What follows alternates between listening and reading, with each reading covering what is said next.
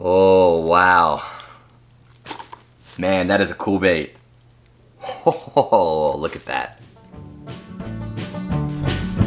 Retro bassin', kicking some ass and wearing rayon jackets. Thinking about Bill Dance, watching these fish prance through my Ray-Ban glasses. Ain't nothing better than 40-year-old lures coming off of Zepco 33. Out on the bass boat, making beer cans float, doing some trespassing. Fishing it old school, this old stuff rules. Welcome to Retro Bassin'. Welcome to Retro Bassin'. As you can tell, we have got some new surroundings here on the channel. I am sitting in my boat, which is in my garage here in Northeast Florida, which is also going to serve as our temporary Retro Bassin' studio as we work to get our sort of forever, at least or for right now, house in Florida. If you've been following the channel the past couple weeks, you know we've been chronicling my journey eastward from Driftwood, Texas to Fernandina Beach. Hopefully you've enjoyed the many stops along the way, including Jensen Fishing Tackle in Austin, Texas, Dee's Tackle Box just outside of Longview, Texas, and of course Bacon's Tackle in Shreveport, Louisiana. We do have one more episode in that series, but I had to get this little episode across the line first, and I will tell you why.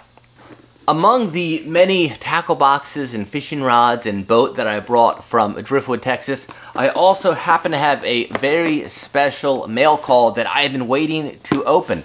This box comes to us from Retro Bassin' subscriber and antique lure collector Logan Stewart.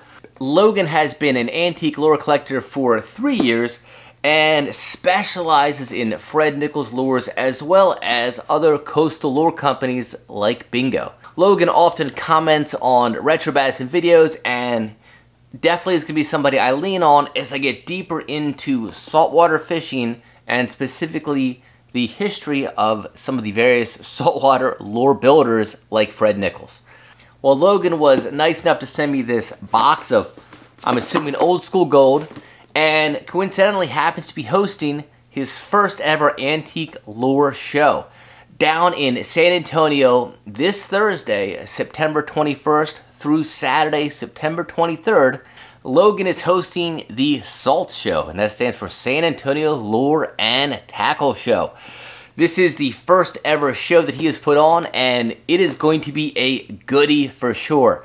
Unfortunately, I will not be able to make it because, well, I am no longer in Texas, but I definitely want to share the information of it with you guys if you do happen to be in the area.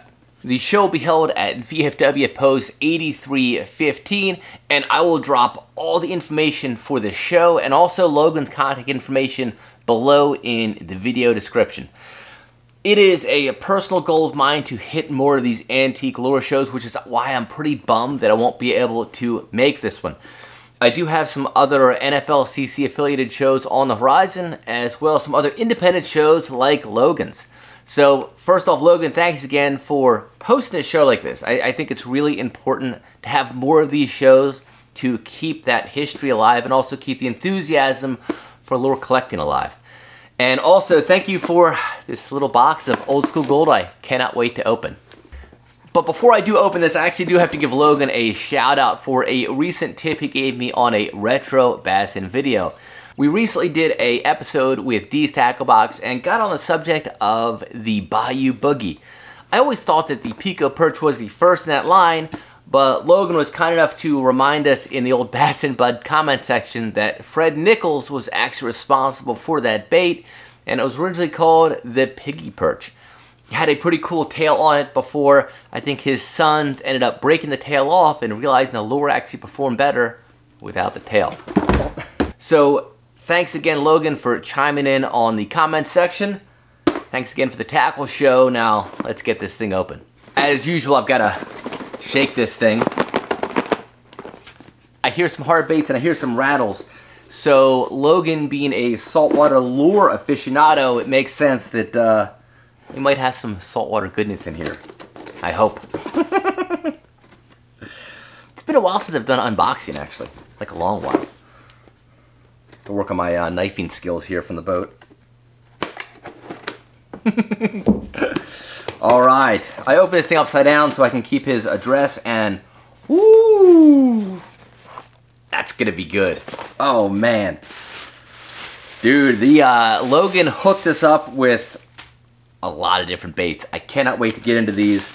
But before I dig too deeply, let me see if there's a note, because sometimes the note will reveal what we're about to show you. And yes, there is.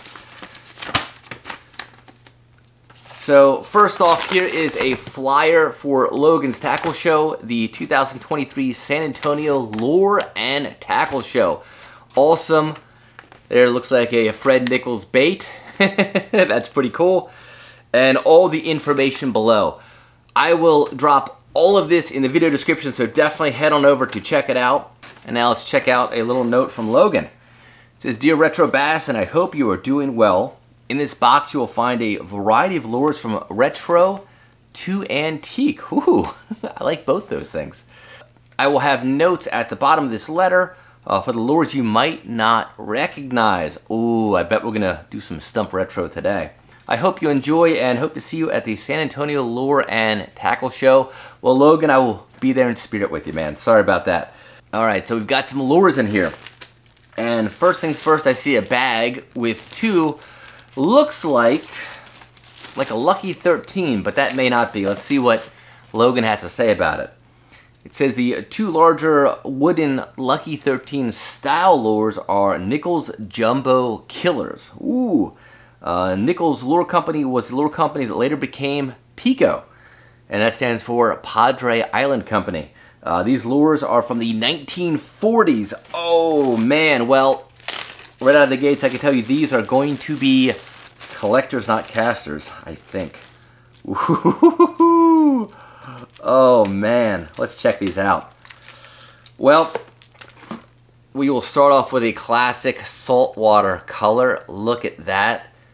Yeah, that is a old solid wooden bait, and even the wood felt more solid in the 40s. That is a good old school hardwood. Let's take a look at this thing.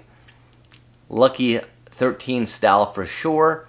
It's got a nice red head faded into what probably used to be white. It's got 3 hooks, a rear hook there, and 2 treble hooks here. I don't see any sort of hook cups. So really simplistic, but beautiful looking bait. Wow, that is awesome. That is definitely an antique, and I may throw this. I'll probably have to talk to Logan first to make sure I'm not making a huge mistake tying this thing on. Ideally, something that's not toothy like a striped bass would hit this, as opposed to a Florida Barracuda. Try to avoid that. All right, the next of these baits, this one's got a little bit more coloring, and oof, look at that beautiful thing. Love the eyes. Looks like a couple of tack eyes. Nice red gills and these black marks on the back. So this one actually does look different. Look, it's got the hook hangers here. So if we're kind of comparing these two baits, that's different. The top profile looks the same, but look at the lip. The lip on this one really curves. You can imagine that's probably throwing a lot more splash forward. This one might just sort of dive a little bit deeper. So even if I don't actually fish these guys, I might get the old GoPro rigged up and get some underwater footage of these two. So let me know if that's something you guys would like to see. Beautiful, beautiful baits. All right, well, let's see what is next. The Wiggleworts are pre-Rapala. Well, you had me at Wiggleworts. Oh, let's see if we can find those. Dude, wow, okay. Logan coming strong with the mail call, man. Let's start with the Magnum first, huh? So here is a pretty glorious Magnum Wigglewort, I'm assuming. Barely says it, but it does say Wigglewort on the bill, so you know that it is a pre-Rapala Wigglewort. But you could also look at that gloriously jacked up bill and see. Man, that is cool. Thanks for sending that. I actually might throw this one. I do have some Magnum Wiggleworts, but none of them are in a bassy color. Most of them are sort of that salmon variety of like flow green and flow red. But this one, yeah, that could catch a bass. Awesome. Let's listen to this one. Oh yeah, nice. So here is a standard size Wigglewort. Let's check out the bill. Yeah, not too jacked up, but I bet that thing will hunt. In a nice gold chrome color. Ooh, man. Thinking about some of these tannin-stained lakes in Florida. You know what? If I'm going to throw Wigglewort, man, that might just be the perfect color here. And lastly, this is a toughie. And man, this is definitely a sought-after color. Look at this. A nice brown crawdad with an orange belly. Oh, man. Check out the lip. Wow, that is sweet. And that is a color I actually don't have in my Wigglewort collection. So thank you, Logan, for sending that, man. That's those are 3 killer storm baits. All right, so let's go back to Logan's list. So the strange looking small red and white pier bait is called a pistol ball. Ooh, lure made by Universal Lures in the 1960s in Florida. So pistol ball. Let's check this thing out. What is that? Let's see.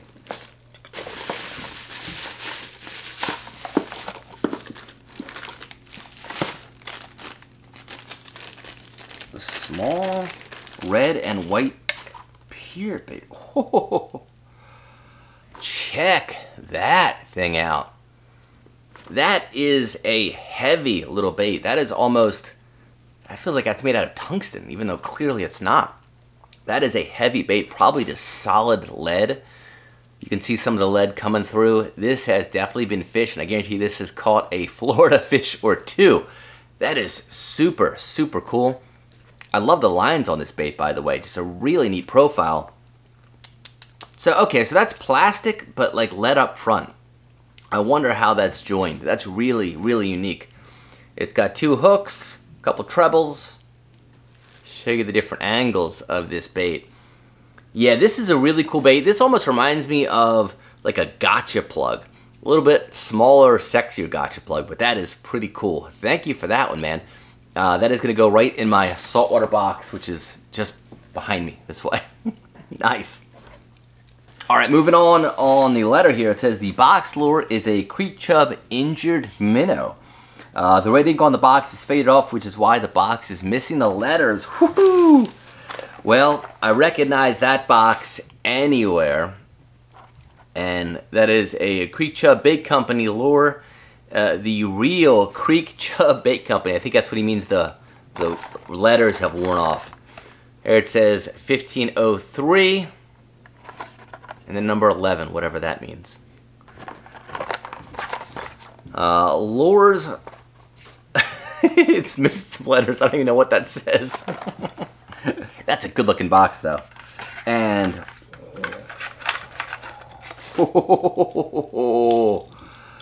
oh wow. Man, that is a cool bait. Oh, look at that. So that is a glorious topwater bait from Creek Chub called the Injured Minnow. Nice solid wood construction. It's got that classic Creek Chub eye. And I'm imagining with 3 treble hooks, this thing probably sits in the water like such, at least after it lands and uprates itself. Nice spinner on the front. Nice spinner on the back. Oh man, but that is totally not going to be a caster, I gotta tell you. Logan is definitely sending me some old school gold that I dare not throw. And definitely not for anything saltwater. Man, I love, love, love, love the scale pattern on that. Just, they put so much work into lures back then. That is what is so cool. Nice silver back, white belly. But that is really cool, and I don't actually have one of these baits. I've got some other Creek Chubs in my collection, including a fintail shiner, which I have an episode planned around, but I haven't done it. But this is definitely going to go right alongside those, so thank you. That is, and That's a beautiful bait. All right, so that is it for the note, but that is not it for the lures in here. So let's see what else we've got. Here is another, this looks like a proper head-in Lucky 13. Let's see if it says it. Yep, it does say Lucky 13 on the belly. So that is definitely a head-in Lucky 13. That is a nice bait. Woo, look at that. That is beautiful. Nice chrome with a blue back. Now let's compare this to the old school imitation from Fred Nicols, and yeah, that's pretty cool. You can see this one definitely doesn't have that upper lip as much, but I'll grab the red and white one, and yeah, that one actually has much more of the classic Lucky 13 shape.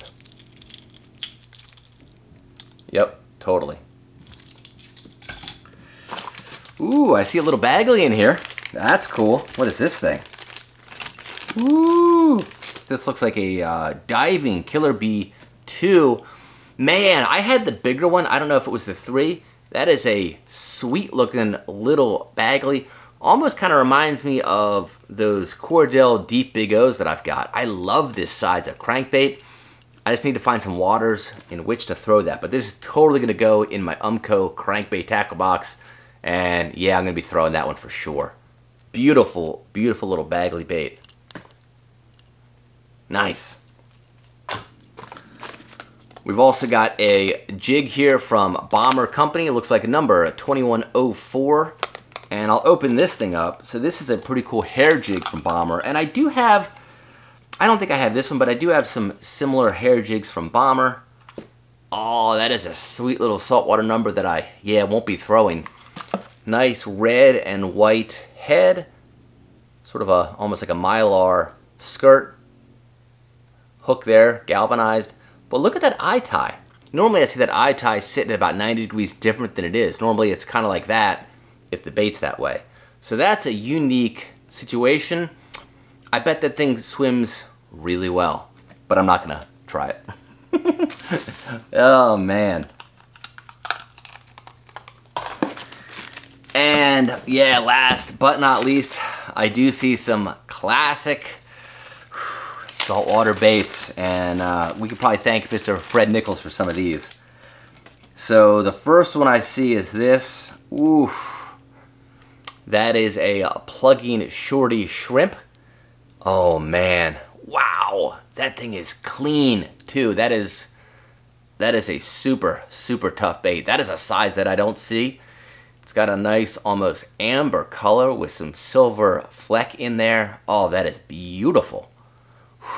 Man, that is super cool. I've got some bigger shrimp, 2 of them that I picked up, and this is a neat little size. I'd be scared to throw that.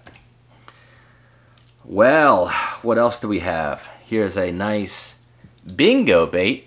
This is interesting. It's sort of a red and yellow, but it's a translucent red and yellow. I've seen it where it's sort of more painted on. That's quite interesting. Look at that. That is a classic. I don't know if that is of the Corpus Christi variety. Obviously, Logan is going to know. But that is a pretty sweet bingo lure. Man. I'm getting hooked up today. And yeah, here we have a PICO Chico. I don't have one of these. I've got some PICO perches, but I don't have this neat little bait. That is tiny. That's almost like a little 1/4 ounce PICO perch. Nice metal foil insert on that pretty cool translucent / white with black dots color. Man, that's another toughie. Logan, thank you. Well, Bassin Buds, if today's mail call was any indication of Logan's passion for lure collecting, you are not going to want to miss the San Antonio Lure and Tackle Show this weekend. If I was still in Driftwood, Texas, I was going to go anyway, but after this mail call, oh my gosh, I would have to go and probably spend the weekend down there just to see what else Logan has in his tackle collection. In the meantime, if you're looking for some more old school content, click right here.